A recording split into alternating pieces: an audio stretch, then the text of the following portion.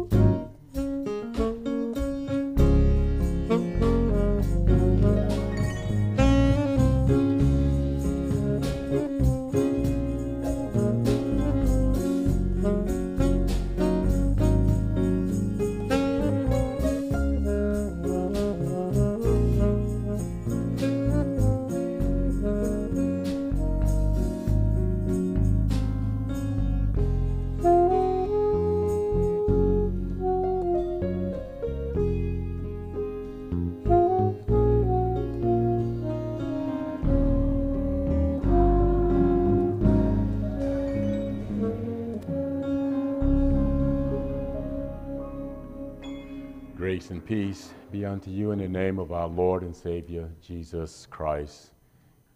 We thank you for your presence this morning. Our scripture text is from John's Gospel, chapter 10. John's Gospel, chapter 10, verses 1 through 10 will be our sermon text for this morning. John's Gospel, chapter 10, verses 1 through 10. Let us pray together.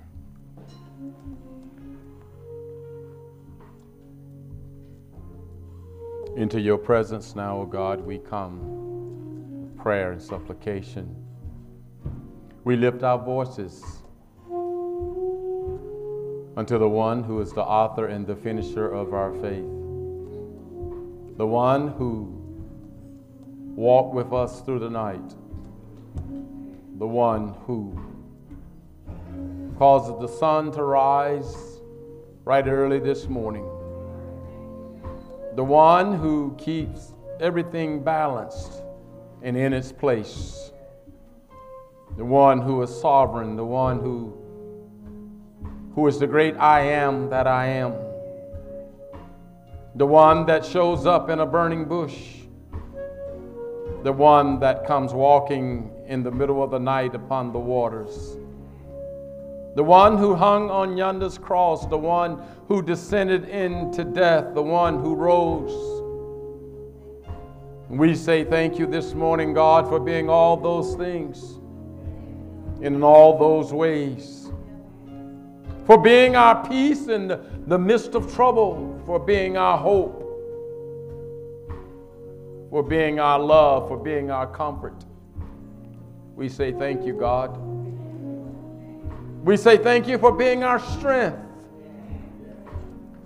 our sustainer, the one who keeps us from losing our minds when things come unloose and unfastened, and when the world spins out of control around us. The bad news comes 1 hour after another hour after another hour, but yet we hold on to hope. For we know, O Lord, that thou art still in control when it seems like everything is out of control. When gunmen walk into movie theaters and gun brothers and sisters down, when bombs go off and destroy hospitals and patients, when men fight with weapons of mass destruction, we still know that you are God. When storms roll through and destroy homes, property, and lives, and there's nothing we can do, we still know that you're in charge. And God, we praise your name. There's no other name under the heavens from which we can call upon. But as we settle in this place of worship this morning, God, we come with a hope renewed. We come, God, determined to lift up your name before all of humanity. We come this morning, oh God, to say thank you for what you have done in our private lives. But we come with a corporate voice, and together and collectively we praise your name. We sing the songs of Zion. We lift you up before all humanity. We say that thou art the great I am, that thou art the great everlasting unto everlasting. Thou art God, and we say thank you from our place, from our perch, from our seat, from our standing, from our kneeling. We say thank you. You are the mighty God, and we say thank you for being our God this morning. We hold the hope that you bring on the wings of the morning, of the new day, of the new beginning, of the fresh start of the day. We say thank you, God. Yesterday is gone, and we say farewell, but we say welcome this morning, that our hearts might wake up and praise you for the fresh start of today. God, we lift ourselves before you. We bow ourselves before you in adoration, saying thank you, Almighty God, for being sovereign. Our hope, our trust lies in you. And we say thank you. Just for the ability to open our mouths and humbly say thank you for all all that thou have been and all that you are. We say thank you. We praise you, God, for all of life today. The good, the bad, the ugly, that is yet to come. We say thank you. We open ourselves up to say thank you for operations that were successful. We say thank you for doors that were open. We say thank you for healings that have taken place. We say thank you, God, for being our God in the midst of our lives, even when we don't recognize you for who you are. We don't offer the praise that you deserve. It does not stop you from loving us. It does not stop you from caring for us. It does not stop you from meeting our needs. It does not in any way hinder you when our lips are silent. You just keep being God, and we say thank you. Thank you. We say thank you for being there in the midst of cancer treatments. We say thank you for being there in the midst of when we have returned to the bottle and began to sink our sorrows through alcohol. We say thank you for being still God of our lives, for being there saying, my son, my daughter, I have a cure for your disease. Come to me and find rest. God, we lift you up. We lift you up because you deserved to be lifted up. We lift you up because there is no other name. We lift you up. And we know, God, that you are lifting us up. Thank you. Have your way. Have your way. Have your way this day. This hour, this moment, have your way. Do what you do, God, in the way in which you do it. You know what we need. Before we even ask, you are acquainted with us so intimately. You know what we need this morning. Give us what we need this morning, God. And give it to us in the way that we need. Maybe we just need to sing ourselves happy. Maybe we just need to pray ourselves happy. Maybe we just need to shout ourselves happy. Maybe we just need to pat our feet happy. Just maybe this morning, God, all we need to do is just sit in your presence. But we are here. We say thank you. Have your way, God. Have your way. May our singing, may our praying, may our preaching, may our worship not be in vain. May what we do bring honor and glory to you. In the name of the Father, the name of the Son, and the name of the precious Holy Spirit, we offer this prayer in thanksgiving. Amen, amen, and amen.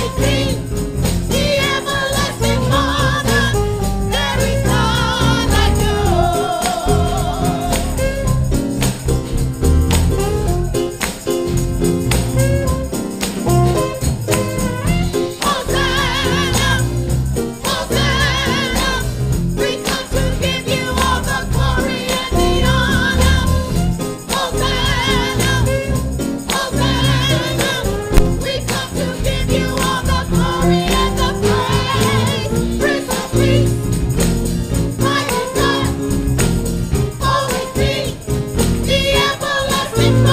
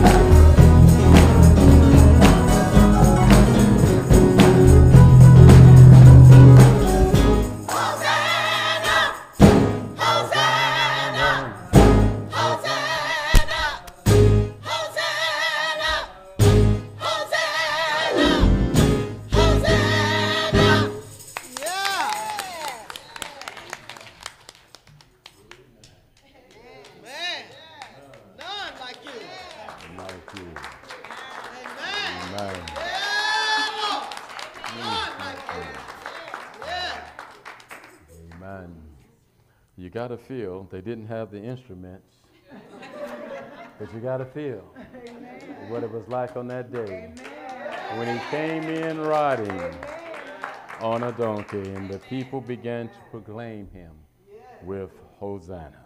Amen. I got a feeling if they had the instruments, they'd still be at it. Amen. Amen. Thank you for participating in our worship. That this is not a spectator event. We are all engaged in worship. Amen. Amen. So if you come, and I need to say this because we need to understand the context of worship. If you come to be entertained, you're in the wrong place. There is something going on between the pulpit, the choir, and the congregation. Everybody is engaged in this process. So please keep that in mind when you enter into worship. You are never a spectator. Please remember that. Please remember that. Your worship will take on a whole different meaning if you can remember that once you enter the sanctuary, you are a participant, not a spectator. We go to events to observe, but never do we come to worship to observe. We are a primary player in the drama that unfolds every time we come together in worship. So please keep that in the back of your mind or at the forefront of your mind, but keep it on your mind whenever you enter the sanctuary. Something is going to happen that you are a part of in a mighty way from start to finish. From start to finish. Amen. Amen. Let us continue our praise and worship as we bring forth our tithes and offerings.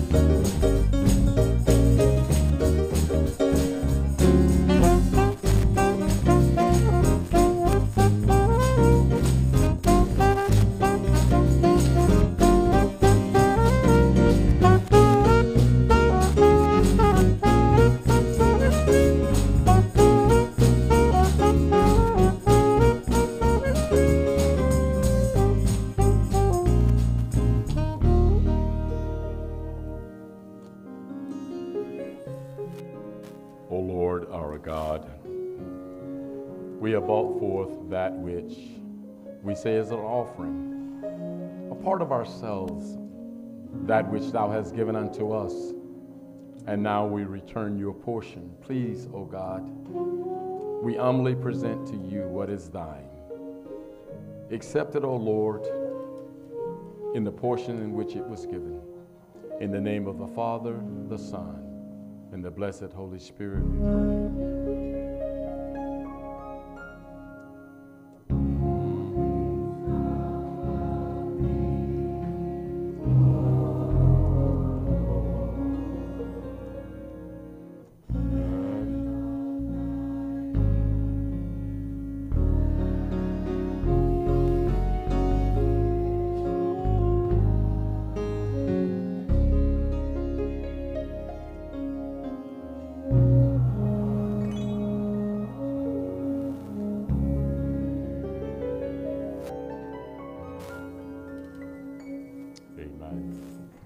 Our scripture this morning is from John's Gospel, chapter 10, verses 1 through 10, from the New Revised Standard Version.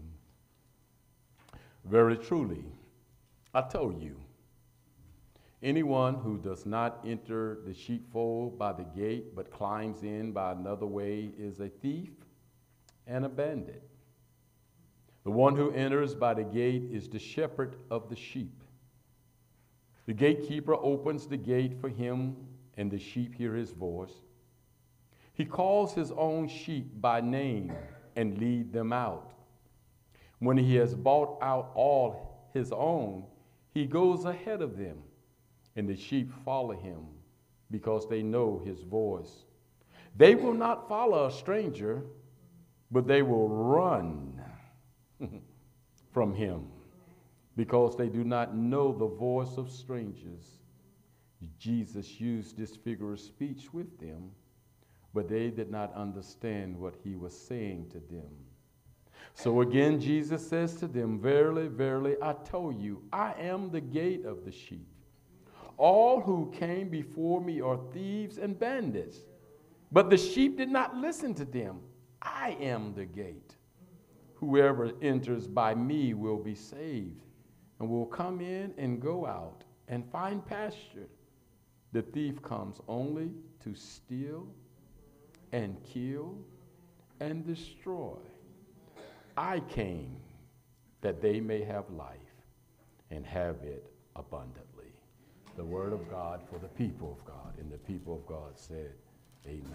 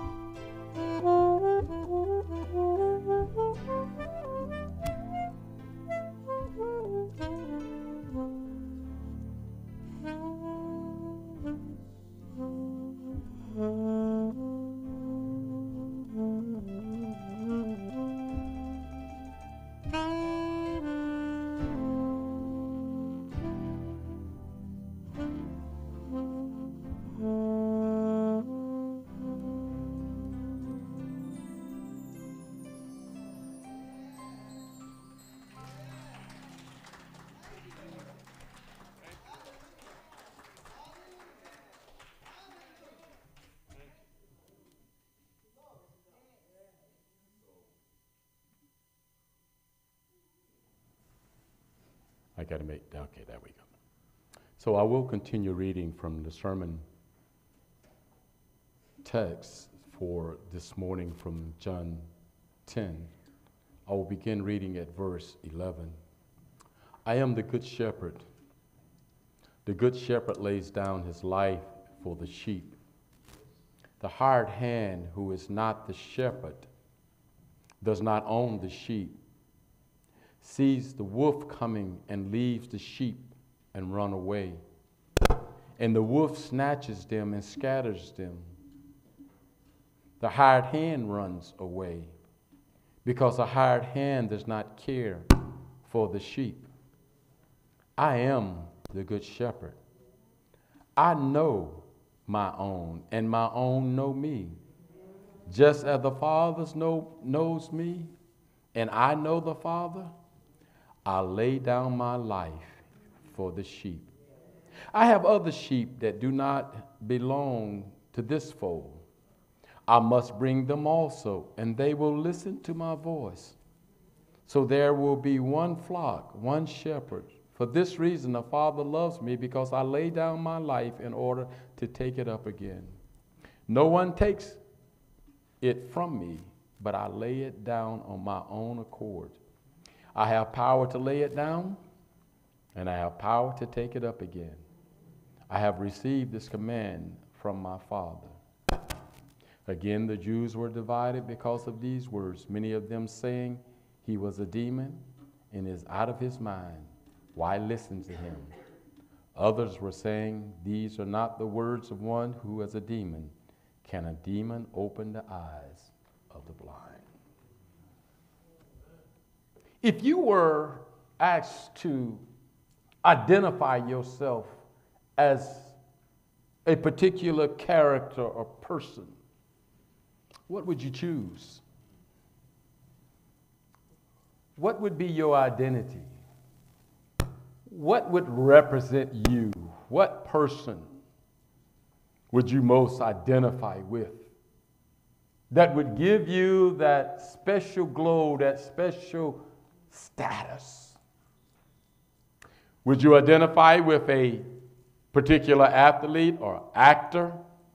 Would you identify with a relative or a friend or a former professor or someone that was important in your life? Who would you choose? What would you choose? Would you be a superhero? There's some particular superhero that you like. Would you be Superwoman? Would you be Spider-Man? Who would you be? Would you be the Incredible Hulk? Some of you recognize that. I don't know if they have an Incredible Hulk cartoon anymore, but I know they do have Spider-Man and Superman and Superwoman and all of these new characters they got. Who would you be? What would be your identity? Who would you best embody you in your spirit and your personality? Who would that be? Well, I find it strange that Jesus decides to make his identity wrapped in a shepherd. A one who works with smelly, stubborn, disobedient, awkward sheep. That's where he lays his identity. Do you not find that strange? The religious authorities were threatened by him. They were intimidated by him. But yet here in John's gospel, he says, I am the good shepherd. You want to know what I'm like? I'm like a shepherd. A shepherd? Is a shepherd threatening? Is a shepherd intimidating? Is a shepherd one of authority?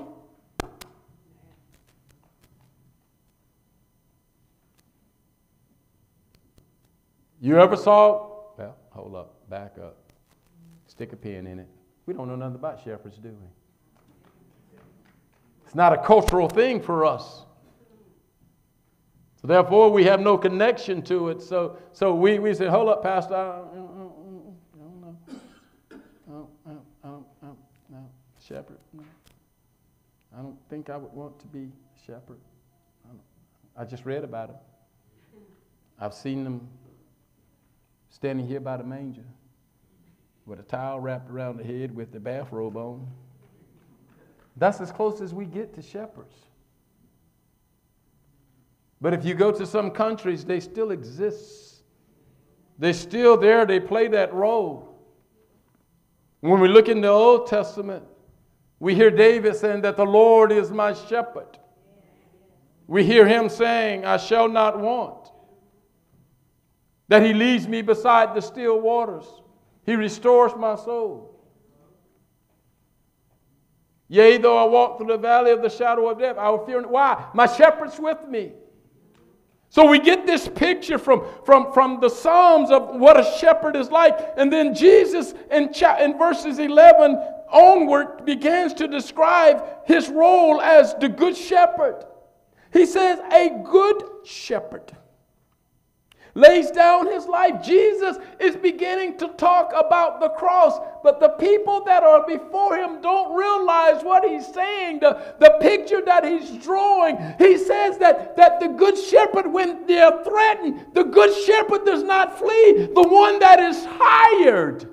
You know how we are when we are hired? We don't care about the company. We just say, I'm just an employee. All I want is my check. We don't care about the product. We don't take the product to heart sometimes. We are just collecting a check. But here we see where Jesus says, I'm not about playing a role. I'm all in. I'm the good shepherd. There are false shepherds. In the Old Testament, they talk about the false shepherds, those who abandon the flock, those who play the role. Have you ever met anybody that is a good perpetrator at something? You perpetrate. You know how to look good, sound good.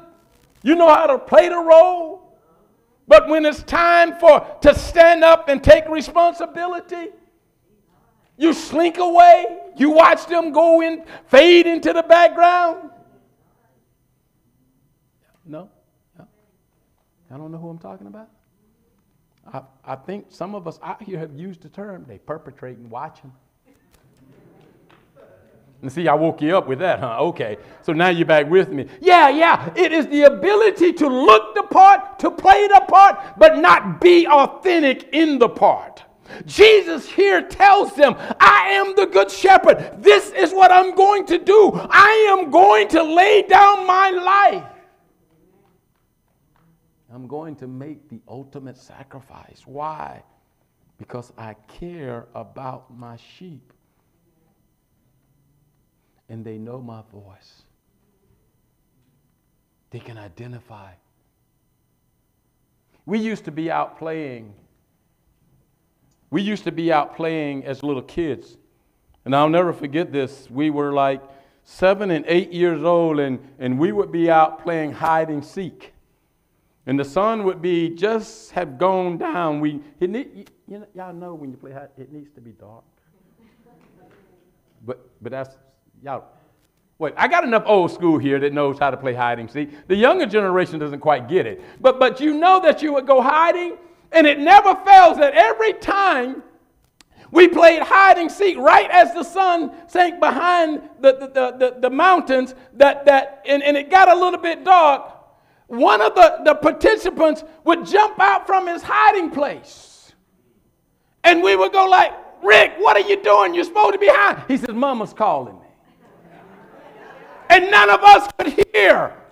But Rick heard his mama's voice. And they lived, Will, about a half a mile away. But his mama went, Rick!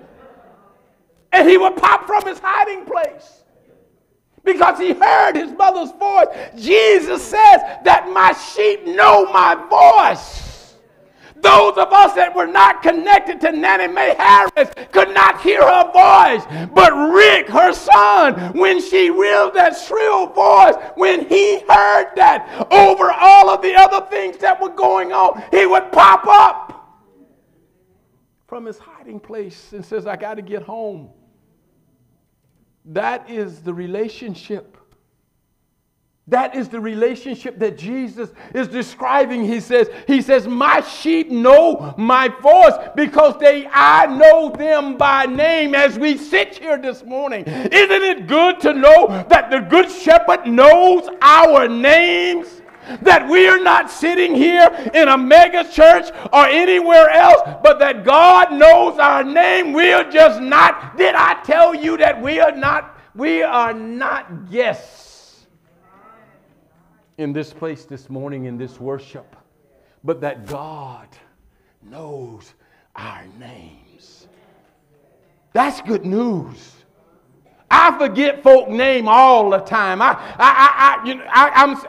Oh God, what is their name? Let's see. Oh God, oh God, they had on such and such, and they were from such and such a place, but I cannot. The older I get, the less I know. I think you get where I'm at this morning. I had this happen the other day. This interview. Hey, Mike, how you doing? I said, I'm doing good. How you? And didn't have a clue who I was talking to. But I guarantee you, I had that conversation with him. Well, how things been going? Things been going pretty good. What about you? Oh, yeah, you know. Well, you know what? Well, what's going on? Tell me about what's going on in your life. And I'm trying to tell me something so I can remember who you are. Maybe you will say something that will trigger my memory. And this thing went on for about 8 minutes, and I'm sitting here looking at it like, God, who is this? But I was too proud to say, what's your name again? Because they kept calling my name, which said I should have known who they were. And you know what? I still don't remember who it was. And I feel bad. I feel bad. Well, Mike, you take care of yourself. It was so good seeing you. Call me sometime. And I said I will if I can remember who you are. This is the conversation I'm having with myself. I'm not playing. I said, and I got my phone out and I said, well, what am I putting that? What good is that going to do? Because I don't have pictures with the names.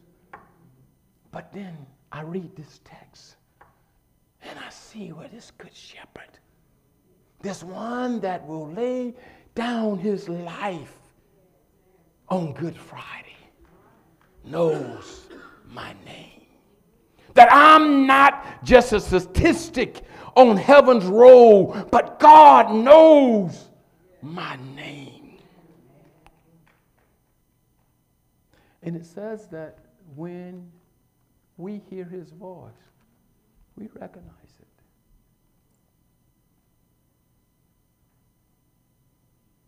This God that we serve,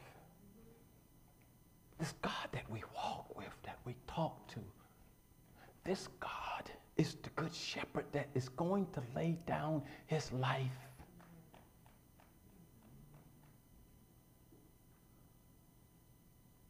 Do you remember when he's on the cross? He says the strangest thing when he's on the cross, in the midst of suffering and pain and agony and humiliation. He says the strangest thing. I was reading it this week. He says, Father, forgive them.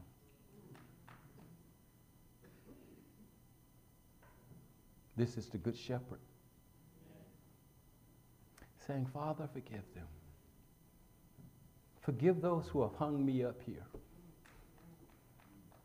Forgive those who are embarrassing my divinity. Forgive those who are causing me all of this pain. Forgive those who have invited death into my life. Forgive them. Jesus tells them here in John's Gospel, I lay down my life. You don't take it.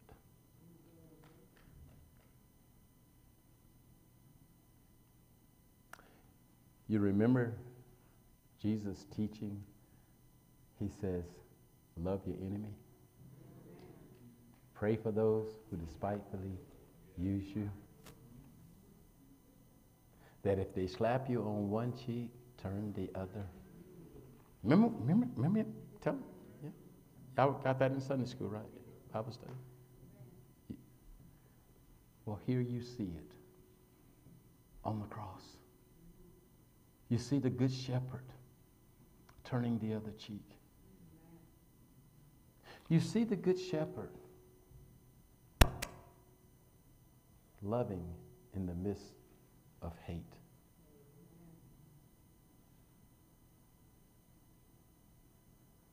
Sometimes I think that we miss the whole story of Easter.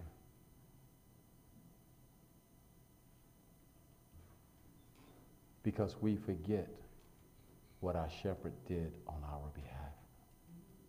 Because he loves us. And he calls us to love as he loved. To give of ourselves in the way that he gave. Because you know his voice.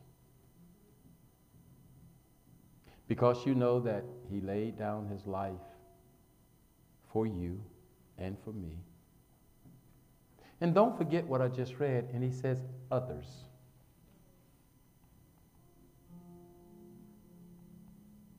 Have room in your heart for the other that Jesus talks about. He says that are not of this fold. I challenge you this morning to live your life under the care of the Good Shepherd, knowing and recognizing that he engaged in shepherding the sheep in a way that they did not understand, because he was the Good Shepherd. The Good Shepherd that gave all of himself. Have you ever put all of yourself into something? I mean all of yourself into something. You know it's exhausting, don't you? You know it has to be intentional. You know that you do it when it doesn't feel good, when it doesn't look good, but it's because you believe in it. That's Jesus. He gave all of himself because he was a good shepherd. And he laid down his life for us. So let us daily lay down our life for him in how we love one another. Amen, amen, and amen. Let us stand for our invitation to Christian discipleship.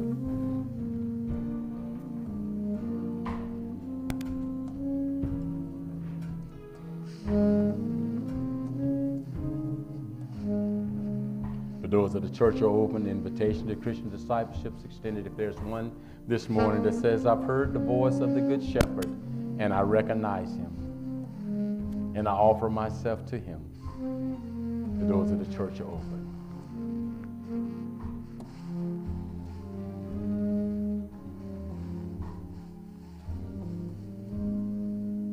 You may be seated as we pray together.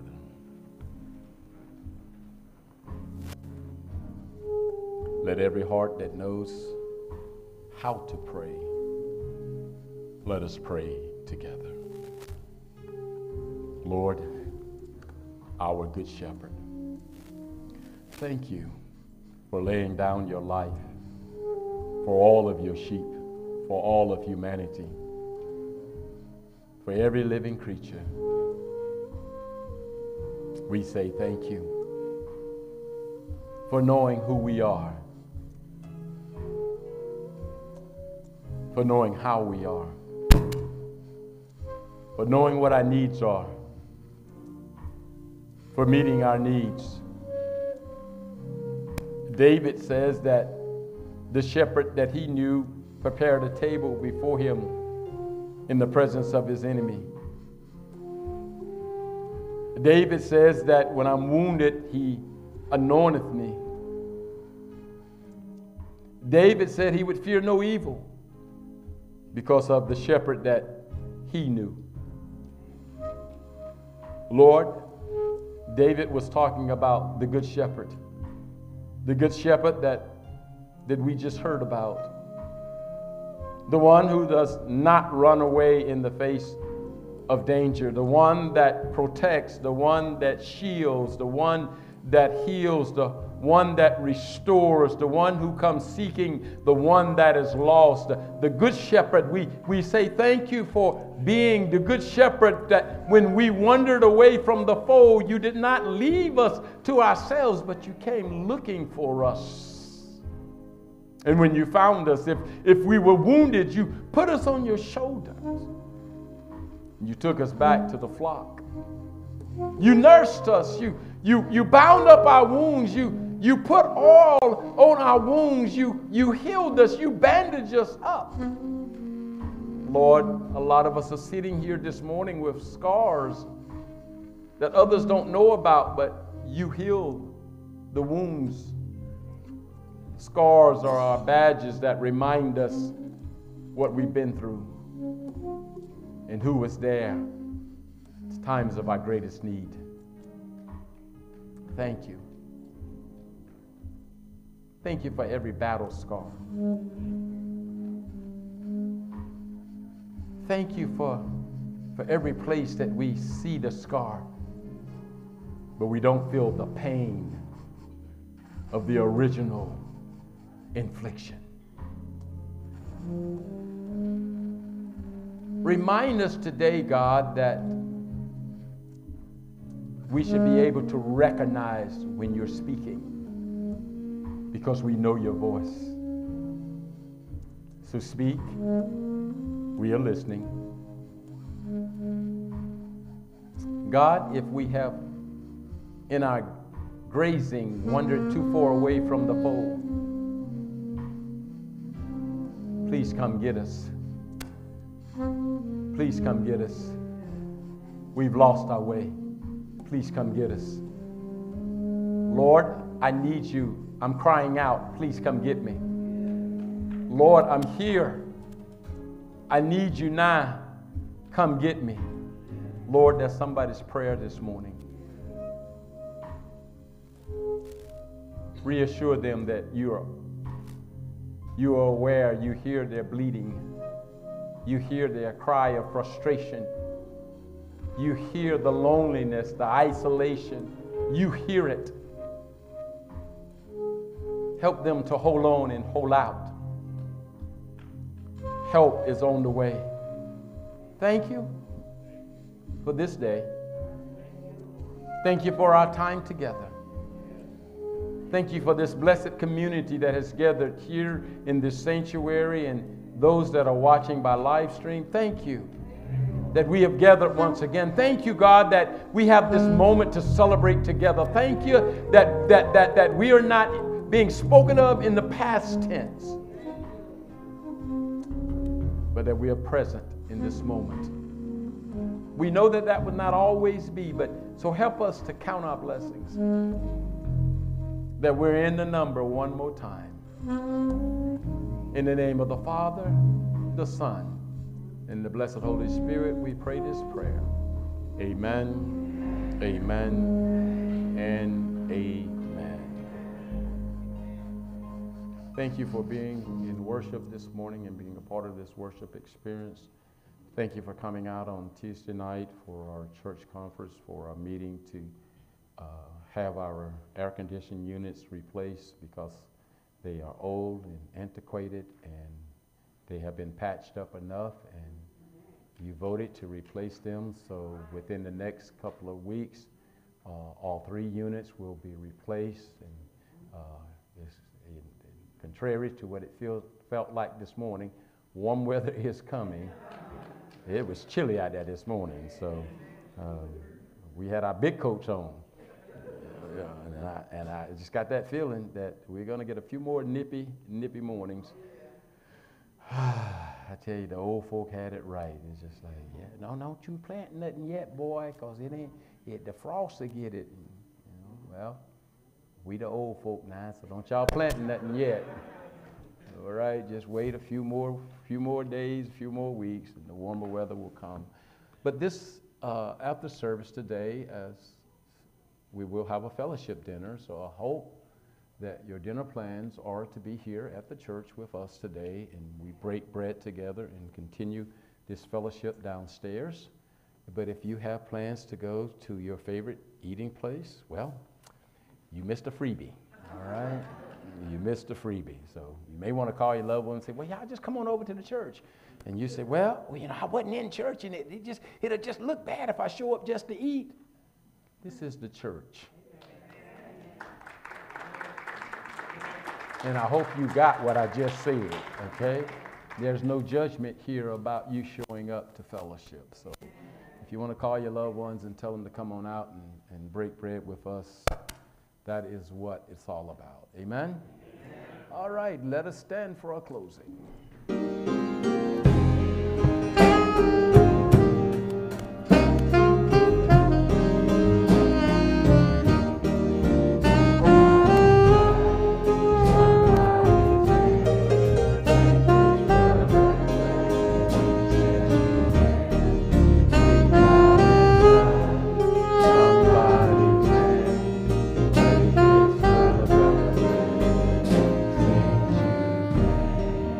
In the name of the Father, the Son, and the blessed Holy Spirit, go from this place knowing that you have been redeemed.